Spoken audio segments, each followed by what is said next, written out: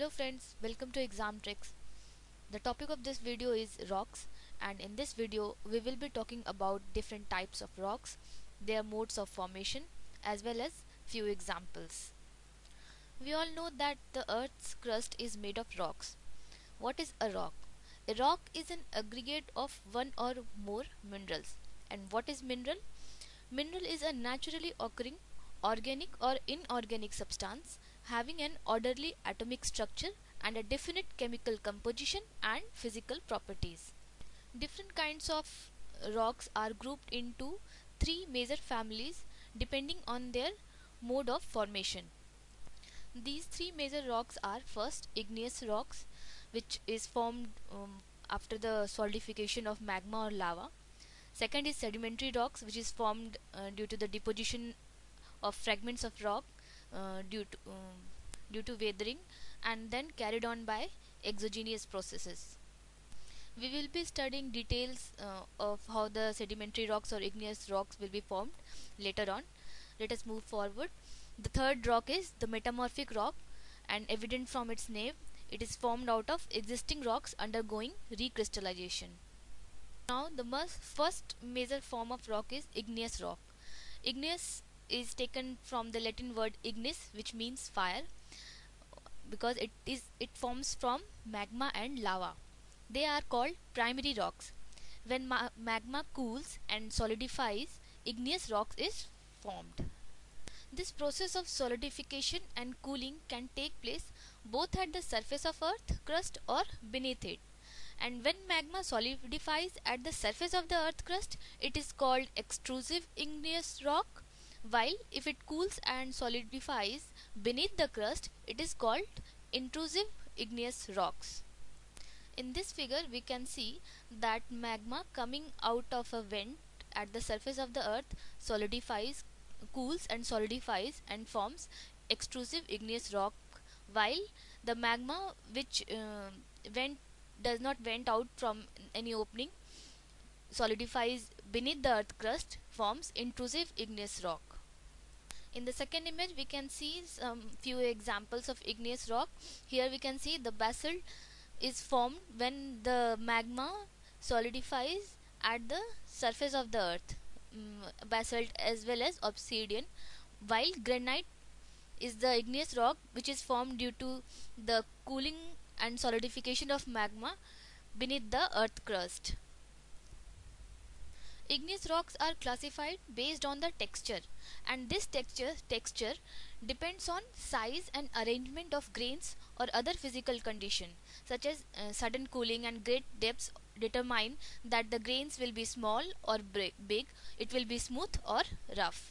In this figure you can see various forms of intrusive igneous rocks such as dikes, sill, batolith, laccolith, etc. You can look at the images and determine yourself that when magma comes out from different openings, it takes different shapes and solidifies there. Sometimes when the lava moves upwards, a portion of the same may tend to move in a horizontal direction wherever it finds a weak plane, and then it may get rested in different forms. It, in some cases it develops into a saucer shape concave to the sky body. It is called lapolith. Sometimes a wave of mass of intrusive rocks is formed, and in the form of pillar like shape we can see in the image. They are called dikes. They are almost perpendicular to the ground, and it gets cooled in the same position to develop a wall like structure. In these dikes are found in western Maharashtrian area, while the horizontal bodies of intrusive igneous rocks are called sill. One thing important is here is that unlike sedimentary rocks, igneous rocks do not contain any fossils. This is because any fossils in the original rock would have melted when the magma formed. Now let us come to the sedimentary rocks. Sedimentary is formed from a Latin word called sedimentum, which means settling down. It is formed from the fragments of rocks, sediments transported and deposited by different exogenous agents, and which turn into rock through compaction. This process is called lithification. Years of deposition, layering by layering, their compaction, then cementation over the year turn them into sedimentary rocks. However, in this process, layers retain their characteristics even after lithification. Depending on the modes of formation, there are three major groups. First, one mechanically formed sandstone. Example of these are sandstone, conglomerate, limestone, shale, loess, etc. In this diagram you can see how from different particles, different sizes of particle, different forms of rocks are formed. From clay and mud, shale is formed. From sand, sandstone is formed. From sand and pebbles, conglomerate is formed. From sand and broken rock, breccia is formed.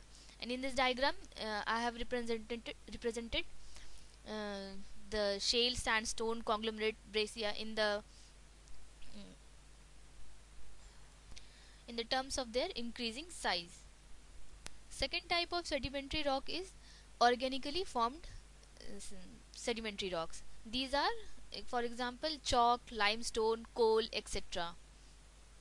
These rocks formed over the period from the organic material. For example, we know that coal is formed from the fossil remain of the plants.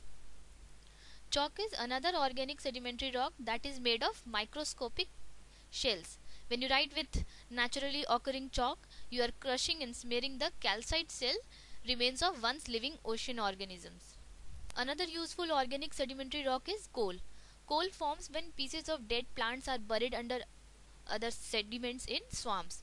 These plant materials are chemically changed by microorganisms.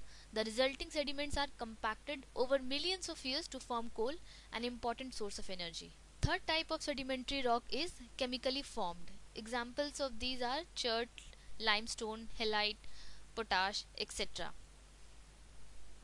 These kinds of rocks are formed by chemical processes and biochemical processes. For example, carbonate rocks by the secreting shells, siliceous rocks formed from chemical processes like silica replacing limestone, or biochemical processes like silica secreting organisms.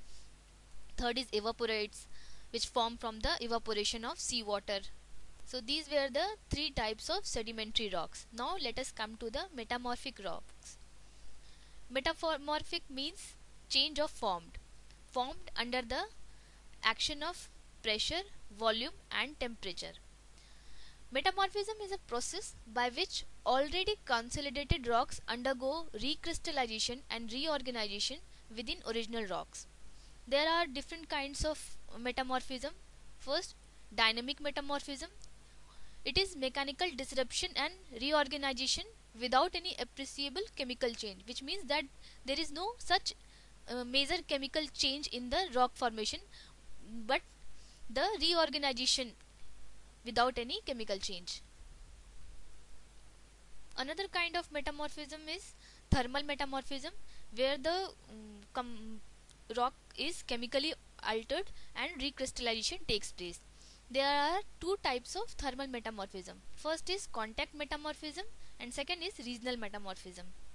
In the contact metamorphism, rocks come in contact with hot intruding magma and lava, and the rock materials recrystallizes underneath due to high temperature under high temperature.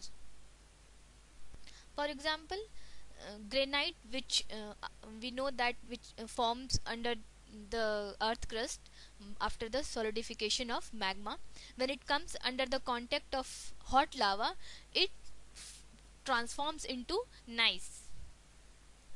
Same way, limestone also metamorphoses into marble.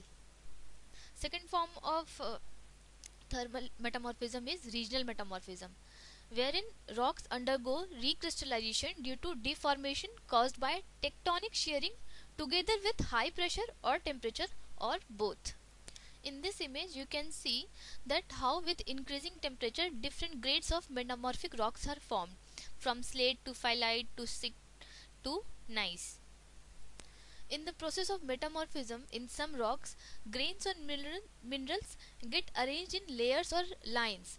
Such an arrangement of minerals or grains in metamorphic rock is called foliation or lineation. and sometimes minerals or materials of different groups are arranged into alternating thin to thick layers appearing in light and dark shades. And such a structure in metamorphic rock is called banding, and rocks displaying banding are called banded rocks. Metamorphic rocks are classified into two major groups: foliated rocks and non-foliated rocks. Gneissold, granite, schist, slate, schist, marble, quartzite, etc. are some example of metamorphic rocks. As we can see that metamorphic rock is formed from both igneous rock and sedimentary rock, which means that rocks do not remain in their original form for long but may undergo transformation. And this brings us to the topic rock cycle. Rock cycle simply can be understood from this image only. In this image we can see that igneous rocks are primary rocks, as we have read earlier also. From there, weathering and erosion takes place through by various exogenous and endogenous agents. These weathering and erosion form igneous rocks into different fragments, sediments. These sediments then undergo compaction and cementation and become sedimentary rocks, which can again weather and erode and can again become the source of sedimentary rock itself, or can go back to the source of lava and again form into igneous rocks. These sedimentary rocks also undergo metamorphism and due to heat and pressure and become metamorphic rock, which and metamorphic rock can again melt and become magma, which can again solidify after cooling and become igneous rock. In this way, the rock cycle goes on and on. With this, our discussion on rock formation and rock cycle comes to an end. I hope you like this video. Thanks for watching. If you want such other videos, kindly comment and subscribe to my channel.